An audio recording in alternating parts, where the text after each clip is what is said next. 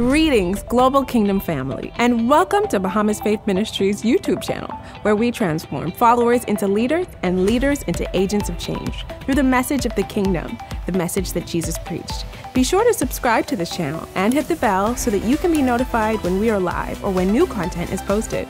We're excited to provide you with the information, inspiration, and revelation that produces transformation. Now let's jump into today's message. Well, praise the Lord, praise the Lord, praise the Lord, and good evening to you. We are excited about another opportunity to share with you, our BFMI family, our IACOM family. We are so grateful for God allowing us to see another year. 2024 is here, and we are a part of it by the grace and mercy of God. And so that by itself deserves a hand and just a big appreciation to God for allowing us to be here. What a pleasure it is to be a part of this time of consecration and fasting. It is very needed. It is very necessary. It is a time for us to pull aside. It's a time for us to refocus, to gain insight, to gain understanding, to gain a sense of urgency for what God wants to do in our contemporary society here in 2024 and beyond. We'd like to say a big God bless you to Pastor Dave and Angela Burrows. Thank you for the great work that you're doing. To Pastor Kirsch and Pastor Suzette Darville, we would like to say a big God bless you to you. Also, Pastor Pat, Pastor Sheena, all of Pastor Knowles, all of the pastors that are at BFMI, thank you for the great work that you are doing. You're definitely leading a great charge, and we are definitely praying for you and with you.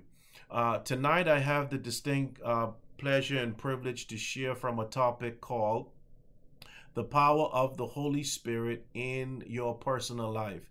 The power of the Holy Spirit in your personal life. By now you would have already heard the scriptural text that I will be using as a backdrop, and will synergistically weave the two together. The power of the Holy Spirit in your personal life. The redemptive work of Christ is governed by the Holy Spirit, who assists us in walking in our redemption, our repentance, in renewal, in restoration, in resurrection, and reconciliation, in regeneration, in remission, and restitution. The Holy Spirit is the governing influence of the kingdom of God on the planet. So in order for us to understand the kingdom, we have to have a relationship with the Holy Spirit. Why? Because the Holy Spirit is the revealer of mysteries. He is the revealer of mysteries in the kingdom, and he's also the revealer of mysteries in our earth. Do you know that our earth itself is groaning and travailing? And the Bible says that it's waiting for the manifestation of the sons of God. The sons of God are the heirs of God, and as an heir of God, we have access to family business and family information. And what is that family information? It is the revelation of the kingdom of God, but also I believe it is the revelation of mysteries that are in our world. The late great Dr. Miles Monroe, the late great Dr. Richard Pinder, I believe God made them stewards over mysteries in humanity, where God allowed them to be able to teach on topics that were mysteries to most of Christendom. But when God gave them the revelation, those mysteries then became masteries. They mastered mysteries. And I believe that that's one of the roles of the Holy Spirit in the church, and really in the contemporary time that we are living right now, is that the Holy Spirit wants to allow us to be custodians of mastery over mysteries. I'm telling you, I believe from the next 6 years all the way up into 2030, I believe that we're going to see more and more kingdom citizens being raised up in their communities to become, to exemplify and demonstrate mastery over mysteries. Isn't it a mystery that we can have situations in our communities for 20, 30, 40, 50, 60, 70 years and there are no solutions for it? Isn't it a mystery that we put programs in place and we still can't solve problems? Isn't it a mystery that we have new governments that go out and new governments that come in, and we have millions of dollars that go into communities and millions of dollars that are spent on a yearly basis, and we still have some of the problems that are ailing our communities all around the world? Isn't it a mystery that we seem to have what needs to be done, but we cannot connect the dots so that it can make the change and the lasting transformation in our communities that's needed? It's a mystery. It's a mystery. But I believe that for every mystery, God has somebody he's going to raise up with mastery. And I believe the Holy Spirit of God is the revealer of mastery over mysteries. So I want you to welcome and embrace the Holy Spirit in your personal walk, because God is going to raise you up. Yes, you.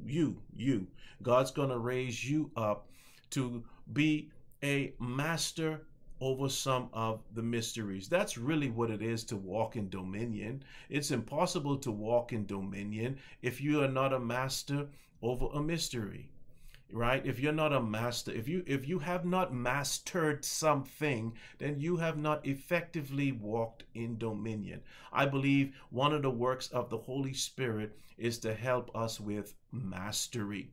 So I believe in this year we're going to see God bless his people to walk in a level of mastery. The second point I want you to write down is the Holy Spirit gives us supernatural understanding of the times that we are living in. Many times we come up with answers, but it's to the wrong question. Let me say it again.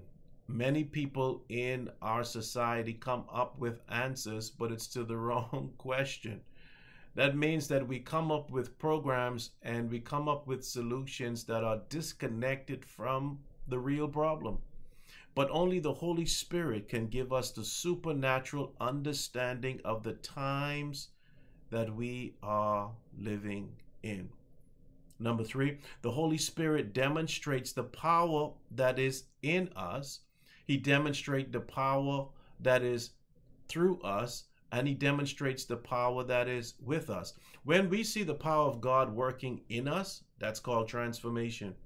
When we see the power of God working with us, through us, that's demonstration. When we see the power of God working with us, that's when we are expanding the kingdom and building our society. So the Holy Spirit has a unique role that cannot be duplicated in our world, in our society, even within religion. The Holy Spirit cannot be duplicated. He can be imitated, but he can never be duplicated.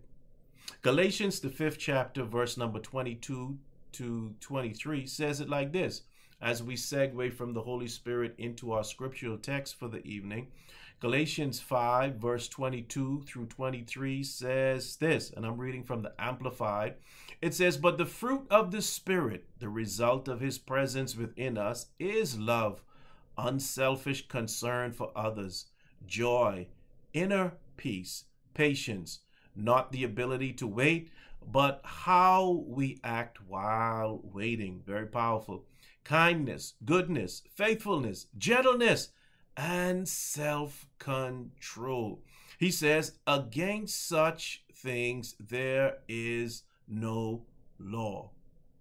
Now, as we look at the scriptural text that was already read earlier, there is no substitute for what the church is called to do. And so tonight we're just focusing on really a few principles that is not exhaustive, but they are a few principles that sheds light on this topic that I was given tonight.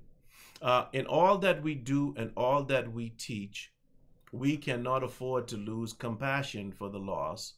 We cannot afford to lose concern for the found.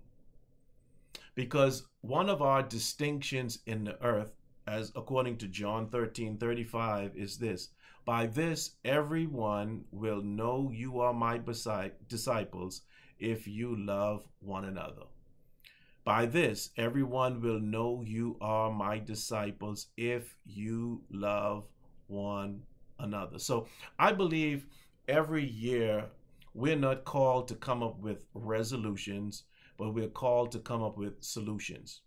And I believe that that's what the Holy Spirit wants to work with the ecclesia to do, not to help people with resolutions.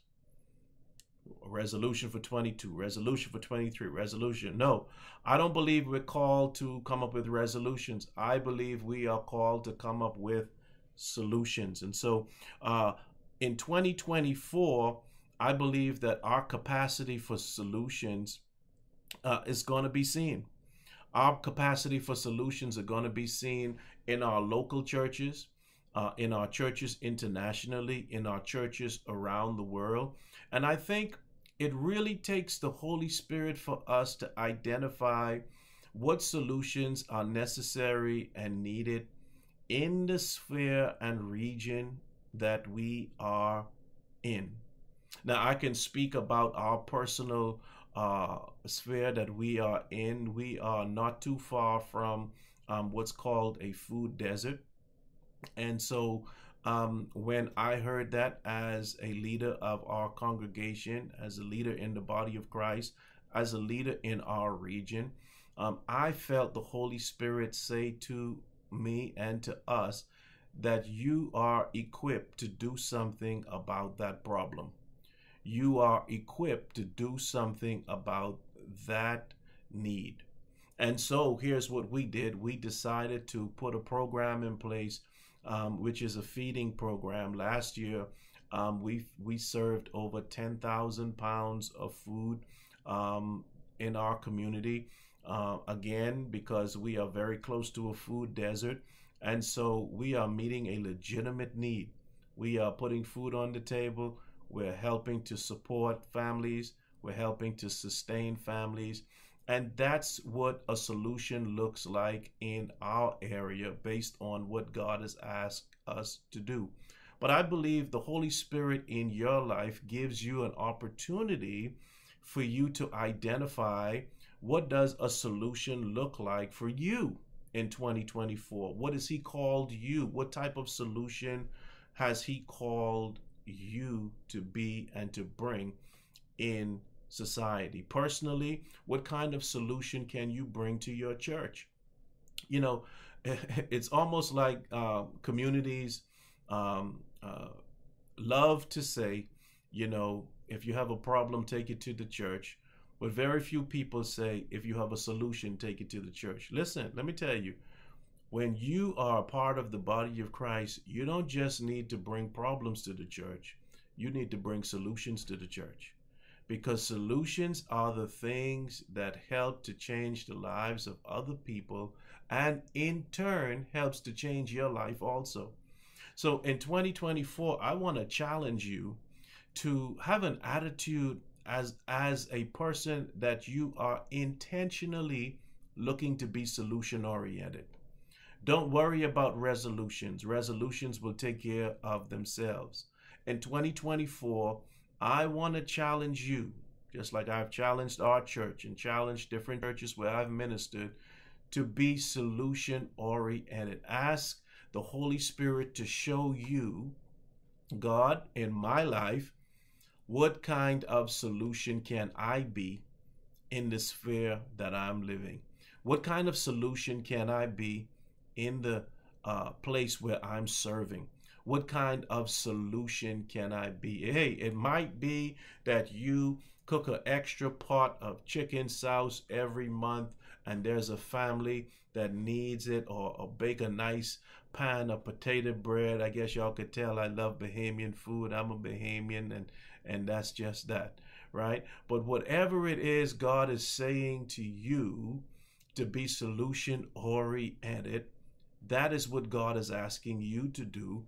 And rather than this year look at your resolutions, I challenge you to look at your solutions. That's the challenge I have for you, is not to have a list of your resolutions. I want you to write a different list this year. The list that I want you to write are a list of solutions. And here's what the solutions say. I'm going to be a solution in this area. I'm going to be a solution in that area. I'm going to be a solution in this area. Yes, I can do something about that. I saw that happening last year, and I wondered if somebody was able or equipped to handle that. I'm going to volunteer in that area because I can be a solution. I believe that is a part of the work of the Holy Spirit in our lives. Now, sadly, when you become solution oriented, you can get discouraged. And here's why you can get discouraged, because you can say, I can just speak for us. Well, we fed hundreds of people, and we gave out thousands of pounds of food. And here's what we found, that more people came for the food, natural food, than actually comes for the principles, spiritual food. Well, listen, you are meeting a need, and you are bridging a gap, and you are being a solution. That's what you are called to do and called to be. And you have to trust God that as you sow, God will make sure that you reap. You have to trust God that as you give, that God will make sure that it's given back unto you. You have to trust God that from a pure heart, from a pure mind, from a pure conscience, that as you seek to be a solution, as you represent Him, as you represent the Holy Spirit, as you represent Christ and our Father and His kingdom, that He will make sure that that which you have done and that which you have given will be given back unto you, good measure, pressed down, shaken together, and running over. Well, why do I say that? Because I want you to look at all of the previous years where you had a list of resolutions, right? And some of those resolutions came to pass, but by the end of the year, you can look at that list and you can say, you know what? There are a whole lot of things on this list that did not get accomplished. And let me tell you something. Resolutions are really inward focused. Resolutions are really inward focused. It's what can happen for me? What can I do for me? Who can help me? But I want you to change this time. I want you to be solution focused. And this is going to be not inward, but outward. Who can I assist? Who can I bless? Who can I change? Whose life can I improve? How can I improve the area that I am living in? Somebody say amen to that right there. There's a scripture in 1 John 3:17, and here's what it says. It says, but whoever has this world's goods and sees his brother in need and shuts up his heart from him, how does the love of God abide in him? That word shuts up can be translated like slamming a jail door securely. When it says shuts up his heart, that's what it really means. It means as if to slam a jail door securely. Now, here's the unique thing about benevolence in the body of Christ. Jesus fed hungry people, but guess what? They got hungry again.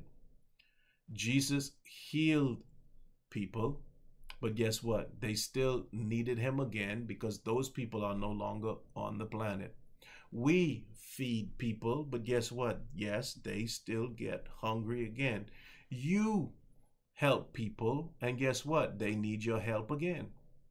Right? They need your help again. But you must say, well, why should we keep doing this when we know that you may not see the type of change in their life that you are hoping to see on the other end of your assistance or on the other end of your help.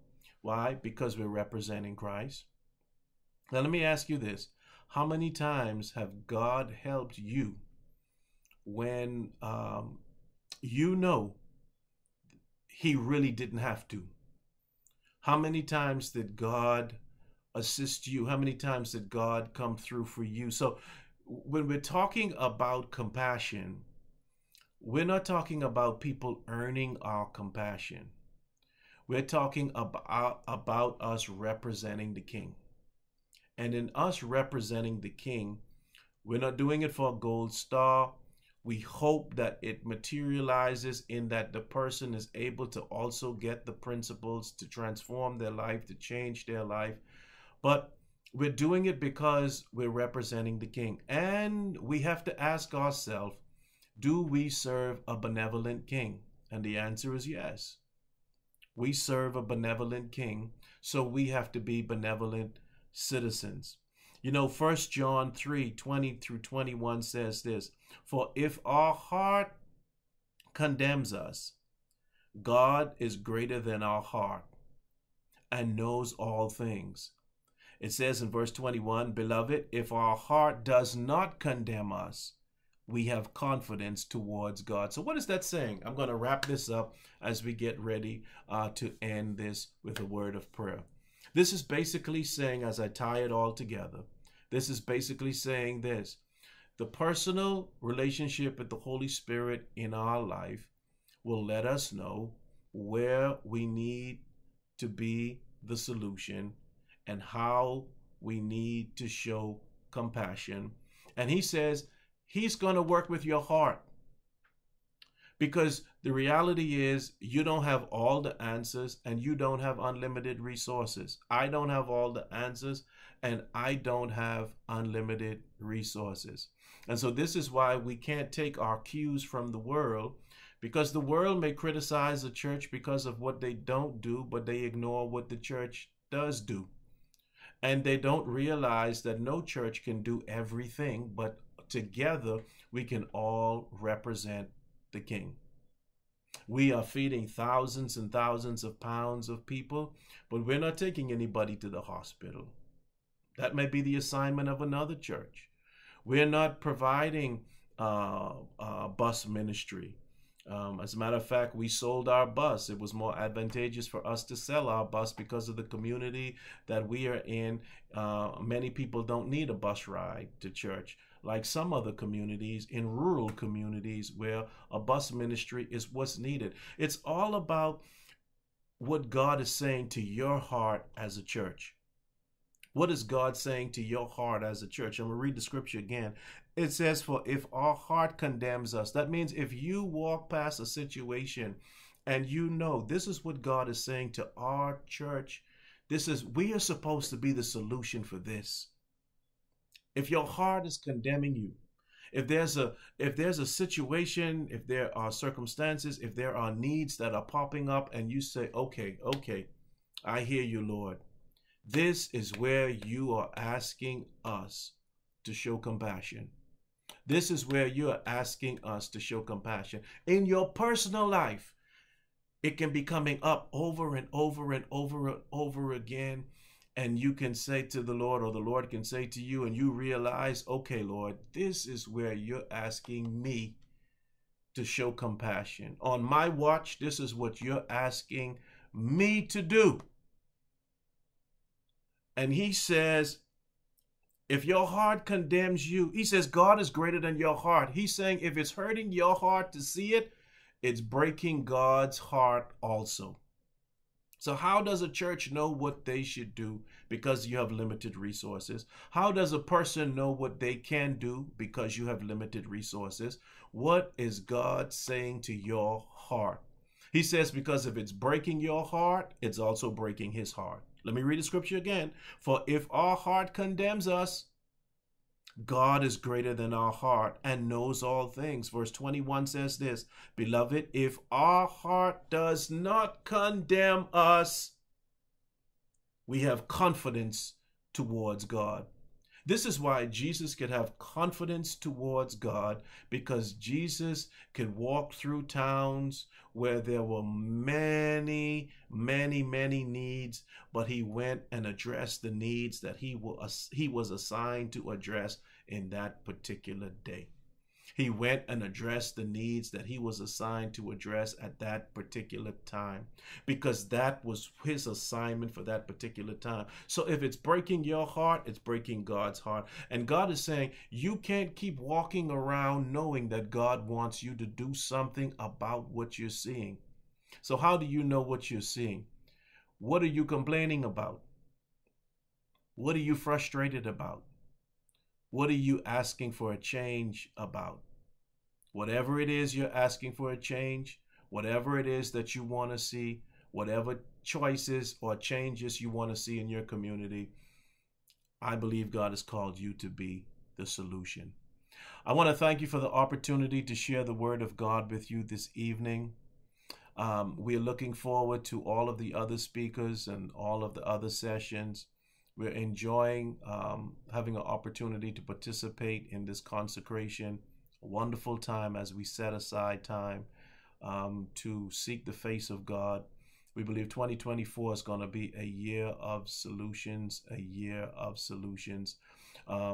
Thank God for the theme again that we have, the year of kingdom influence. We believe that through our solutions, we are going to see the church being known and seen as solutions and influencers in the earth. God bless you. Enjoy the rest of your day and evening. Bye-bye. We pray that the message today has blessed and encouraged you to go out and live a transformed life.